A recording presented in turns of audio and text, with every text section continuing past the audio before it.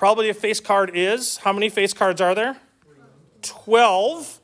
Jack, queen, and king in each suit. So Jack, queen, king of spades, clubs, diamonds, hearts, 3, 6, 9, 12. There are 12 face cards out of 52 again. So again, just getting started with probability, what it is. Most people have a sense for what probability is. We're going to be putting a lot more words to this on the next slide and a couple slides after that, and talking about some procedures that we're going to go through, how we're going to translate things from English into probabilistic methods and formulas. But there's our really quick intro in terms of selecting heart, selecting spade. And now this next thing here, that vertical line, we read that when we're doing probability, we read that as the word given. So this would be read as the probability of a face card given it's a heart. And that's how we would write it. So when you're talking about face card given heart, that means, okay, given heart, now I've reestablished, I've redetermined, I'm no longer talking about a deck of cards. I'm only talking about hearts. So whenever we have a given statement, you just have to throw out everything else, and the given means this is all we're talking about. Of the hearts, how many are face cards? How many? 3 out of 13. Because there's 13 hearts, 3 of which are face cards. All right. So that's how that goes. So if you need a second, does anybody need a second to finish up the last few? Just by show of hands, I see no hands going up. All right. So without me talking, what's the next answer? Wait, first I'm going to write it down. Probability of H given F. How many is this? 3 out of 12. If you get something different, say, no, I got something different. Probability of S given H out of 13. All right. Probability of H and F. That's what the and is in quotes there. That's because you're actually going to say the word and. When you see that cap is the word and it means intersection. When we get to a Venn diagram, it means intersection. But the cap means and. It's the probability of H and F. In other words, what's the probability of having a card that is both a heart and a face card? What's my answer? 3 out of 52. There are 3 cards that are both hearts and face cards. King of hearts, queen of hearts, jack of hearts. There are 52 cards. And again, we're still out of 52 in this one because it wasn't a given. If it was a given, that reestablishes my denominator to be whatever it is individually. All right, and then we have down here probability of H or F. Or is union. All right, and union means it's one or the other or both. So the card that you draw is, I look at it, so whatever cards I have back here, I have a 4 of hearts. Is this a heart? Yes. Is it a face card? No. Is it a face card heart? No, but it is a heart, so it does count towards my sum total. So, oops, didn't mean to slide that all over. Move back. Doop, doop, there we go. So, how many cards are we talking about? How many? 22. How'd you get 22? I took the Queen of Hearts at 13 and then added 9. Okay, so there's the 13 that are hearts. And then you counted the other face cards, because we already counted the hearts face cards. You count the other face cards, of which there's 9 remaining. There's 3 in the diamonds, 3 in the clubs, 3 in the spades, for a grand total of 22 out of 52. All right? So there's your quick little intro to probability notation.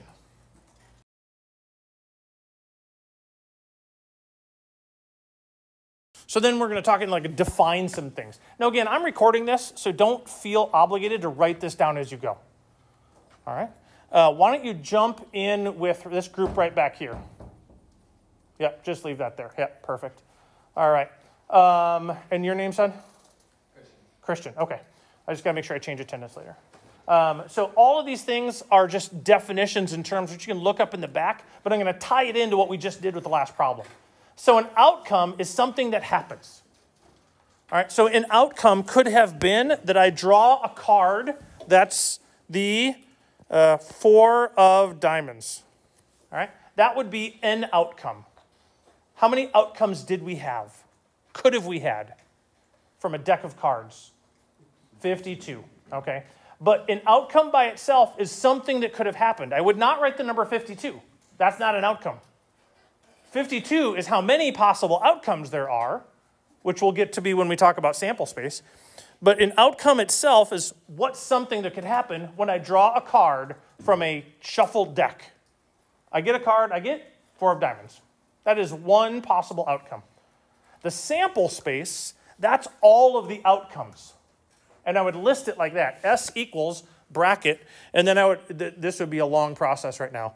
I would do ace of diamonds. We'll call, I can't even draw a diamond shape. Ace of diamonds, 2 of diamonds. That's not a diamond, that's a triangle. 3 of diamonds. Right? Da, da, da, da, da, da. And then I finish up here with jack of spade. Okay, that's a terrible one. The queen of spades and then the king of spades. Once I've listed all 52 of them, that's my sample space. So the sample space is what is everything that could happen. If you roll a die, my sample space would be, if I roll a die, I'll just do it over here in a different color. If I roll a die, my sample space would equal bracket 1, 2, 3, 4, 5, 6. Because those are the 6 possible things that could happen when you roll a standard die. It's a 6-sided die. Whenever I say rolling a die, assume it's a standard 6-sided die. All right, we're not doing Dungeons and Dragons or anything like that in here, so we don't have like my 12-sided or 22-sided or anything like that dice in here. All right, so the sample space is the list of every possible thing. An event, our mathematical language says that an event is a subset of outcomes. What does that mean? Well, if we looked at our outcomes, what's one subset I could do of that? I could have, in this case, one event could have been hearts. That's a subset of all the possible outcomes. If I looked at just the hearts. So that previous slide that we worked through, we did face cards. Face cards is an event. Hearts is an event. Spades is an event. A red card or a black card is an event. Odd numbers, even numbers, those are different events. So an event is just a subset of the outcomes. All right? Maybe the event is getting the 4 of diamonds. So it's possible that one outcome is also your event. Could happen. Probability then, which we've already determined, is the likelihood of something happening. I mean, that's your most basic definition of a probability, is the likelihood that something happens. I mean, numerically, it's how many ways can it happen, and you'll hear me go back to this. How many ways it can happen. And when I say it, that it is referring to whatever the event is. The event is this. All right, how many ways can that happen? It can happen this many times. Okay, that's my numerator. And then the denominator is all possible, or how many of the all possible ways. What's the total number of ways that anything could happen at all when you're drawing a card from a deck of cards? 52 possible ways. That was my denominator. All right. And then we have an event and its complement. So I'm going to pause for a second so you can ask me questions. An event and its complement. This isn't like, hey, good job, you did a good job. Complement. This is the complement in terms of it's the event and then the not event. So if I have probability of hearts, which we said was 13 out of 52, probability of not hearts, or hearts complement, would be, whatever that number is that 39 over 52? Yes. So the complement is not whatever you're looking at. So the complement of hearts is not hearts. And sometimes it's not the dash up there. It'll actually be the C for heart complement. Different authors of different textbooks will write it differently. All right. So a complement is basically, just think of it, it's either what I'm looking for versus everything that I'm not looking for. So the probability of any, so if I make up any letter, we say A, plus the probability of a complement. So you're saying, what's the likelihood that I pick A or I don't pick A? Well, that pretty much covers everything. So the sum of any event and its complement is always 1. All right, why do we care about complements? We'll get to some harder problems later on, where the only way to find the problem is actually to come back door and do the complement first, which sometimes can be an easier task. All right, and then independent events. And I did it strike through on purpose. We're going to try to shy away from using the word dependent. It's going to make sense in probability that you say, oh, they're dependent events. But when we get to further content, when we're doing hypothesis testing and chi-squared testing, we're never going to say dependent. We're always going to say not independent. And the reason why, when we get to that place, and I'll tell you now, it's much like jury trial. You're either guilty or there's insufficient evidence to prove that you're guilty. But a court of law can never say you are guaranteed innocent. They just said there wasn't enough information. You're acquitted. We could not, beyond a shadow of a doubt, prove that you're guilty. Therefore, you are acquitted. That doesn't mean you didn't do it. That doesn't mean innocence is proven. It just means we can't prove. We can prove independent. And if it's not independent, we say they are, well, they're not independent. And that's how we're going to try to use that language and be consistent. So independent means knowing something does not affect the outcome. So for example, from what we did, what was the probability of hearts given face card? Do you remember what that one was? 3 out of 12. There's 12 face cards. So knowing it's a face card, 3 of them were hearts. Okay? What is the probability of hearts? 13 out of 52. Are those the same value? If we were to then actually reduce this, yes, this is a 4th, and this is a 4th.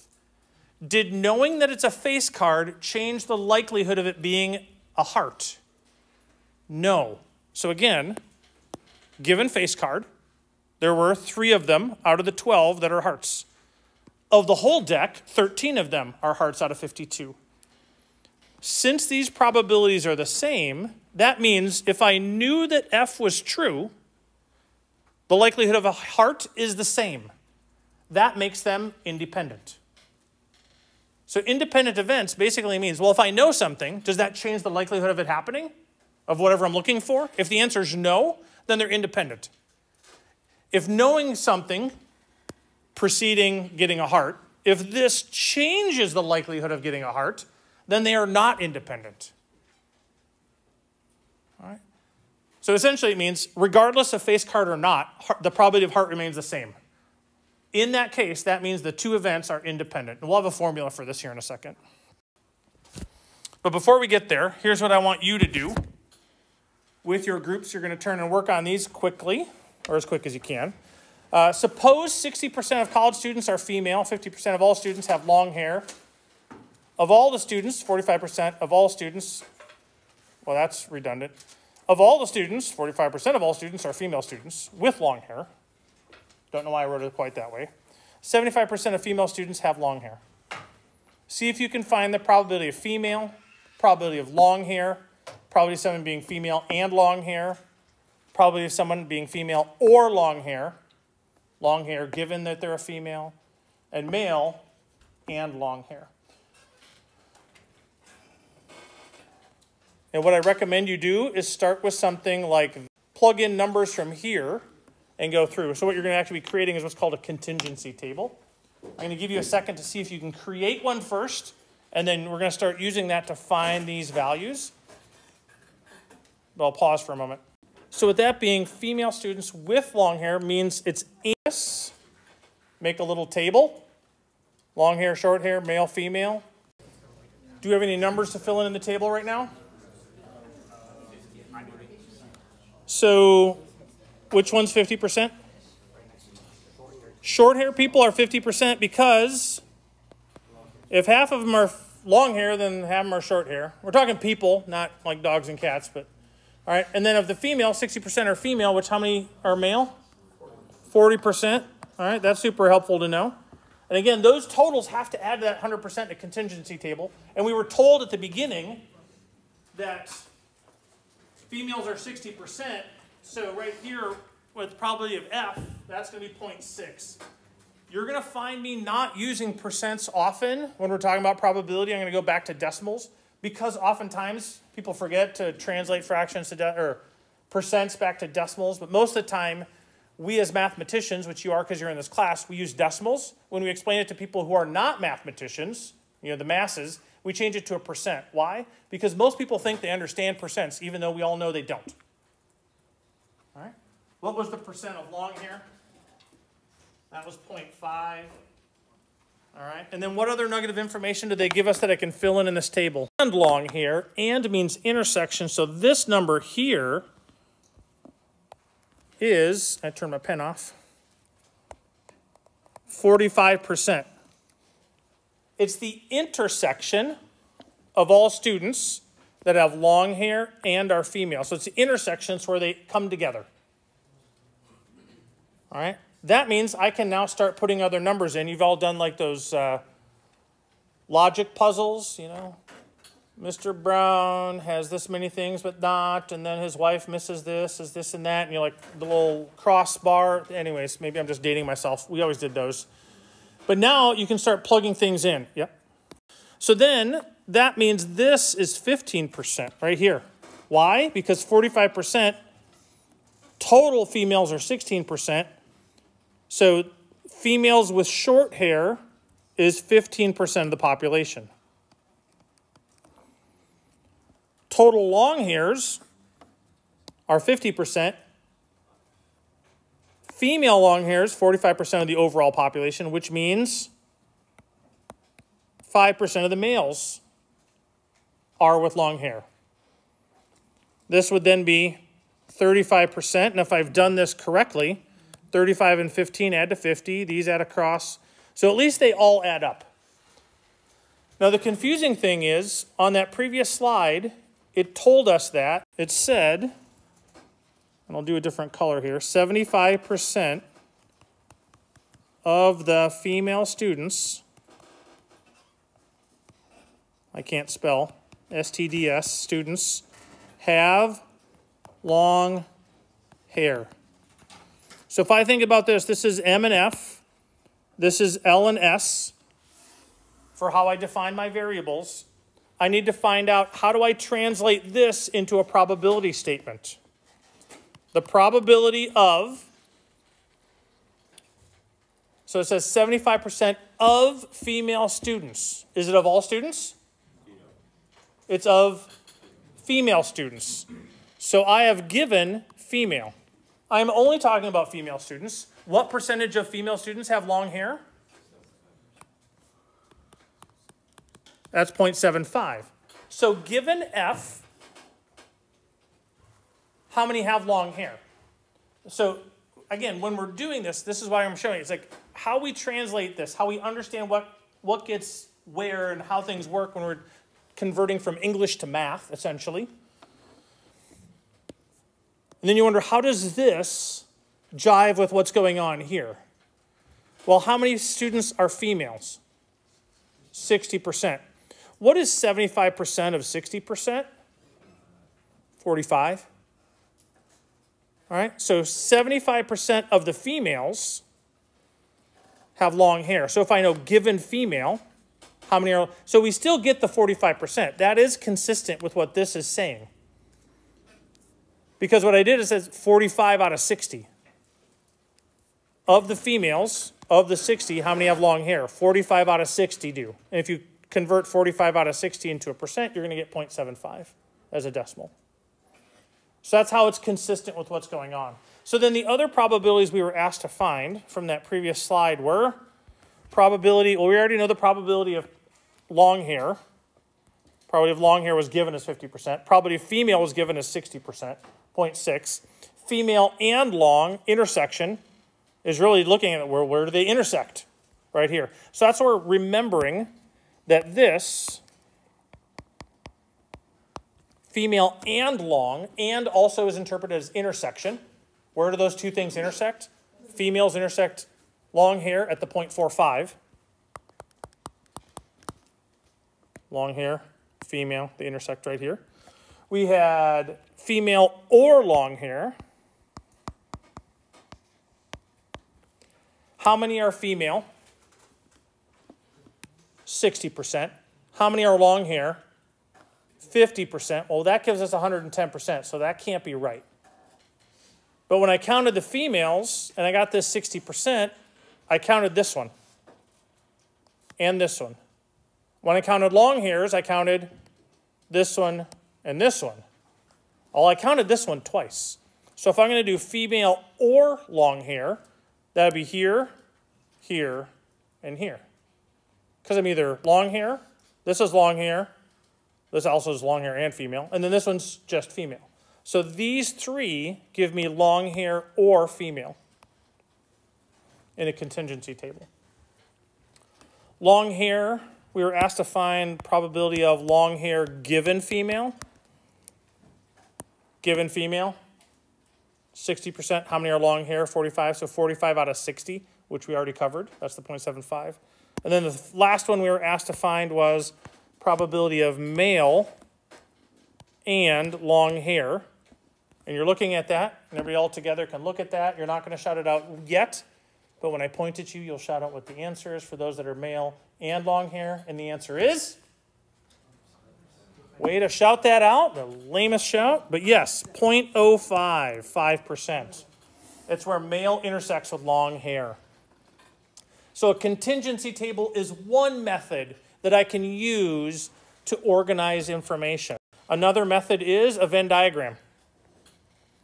Males, females, long hair, short hair. The grand total female total is 60%. Grand total males is 40%. So whatever number that I have here, here, and there, in those three little intersection places, must add up to 40%. Whatever I have right here, and right here, those three must add up to 60%. Well, here's the thing, though. Can I have a female that's neither short hair nor long hair? Based on this example, no. So this is not a thing. I should probably just erase it.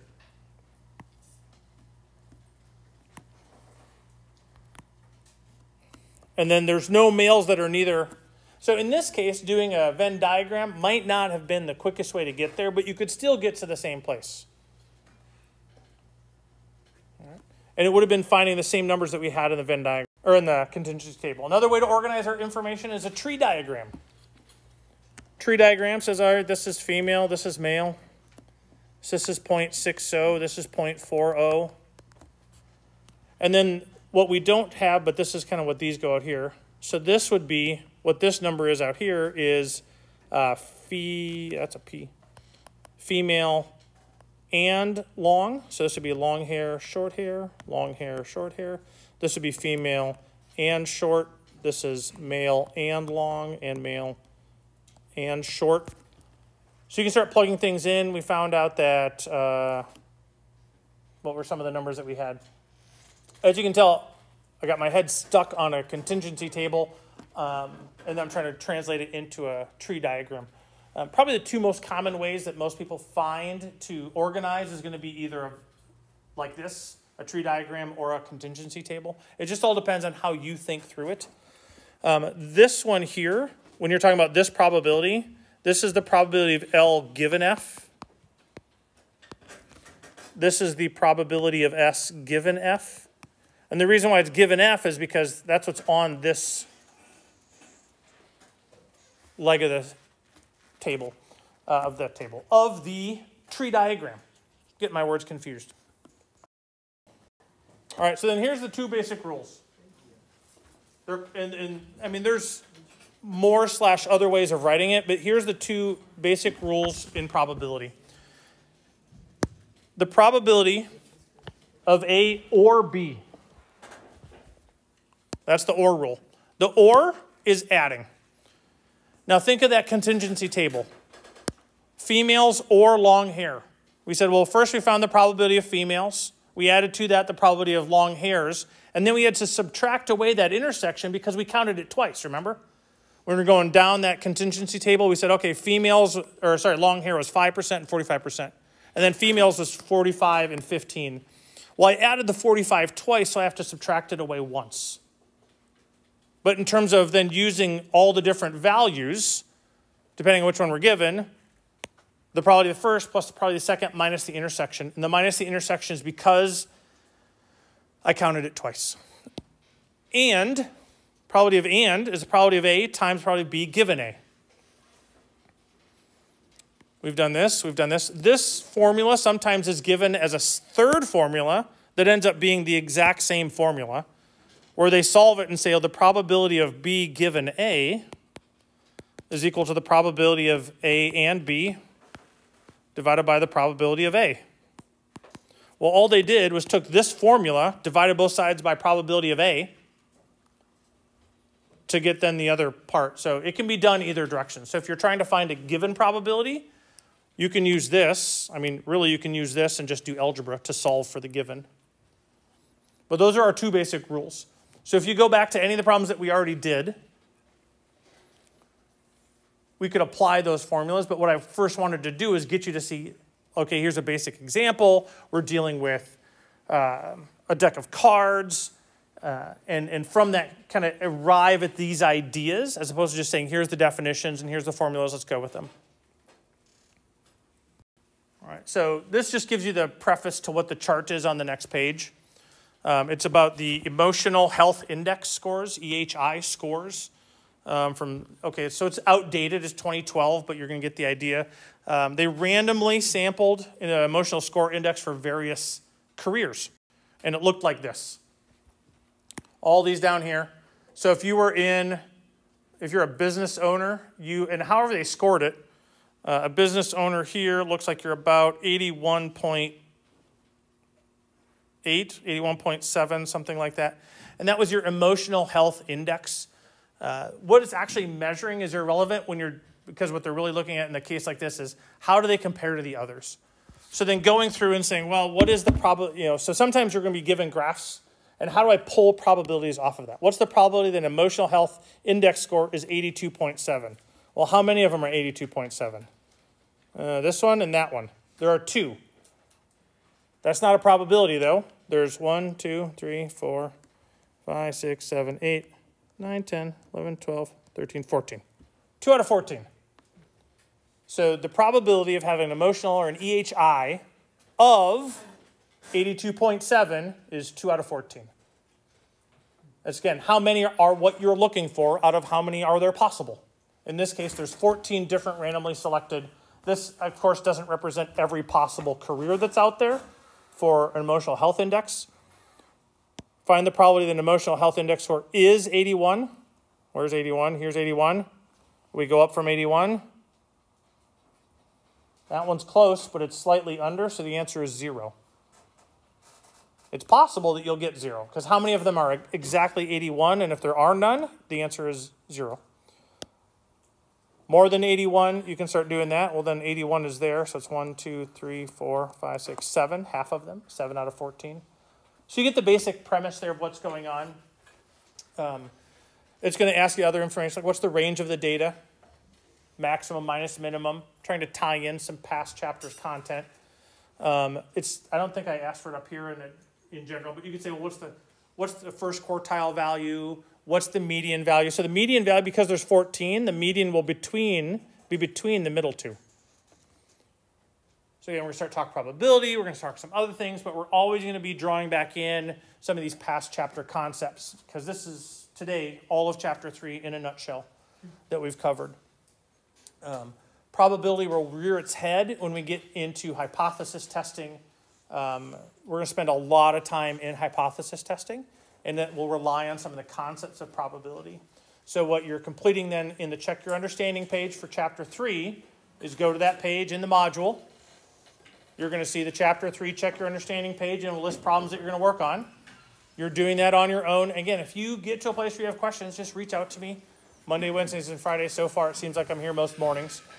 Or other times if you need help with doing problems. I've graded a bunch. You should go back and look. If it allows you to resubmit, go ahead and keep resubmitting. At some point, some assignments close, and then you can no longer resubmit. I can't remember which ones are set which way, honestly. And if you have been forgetting to submit things, you should really be looking at the first landing page on our Canvas page. That's our syllabus. It tells you the details of everything that's due and when it was due or is due. That's your number one place to go to make sure you're hitting all the things that when they're due, looking ahead to when things are due, and then working those Check Your Understanding questions.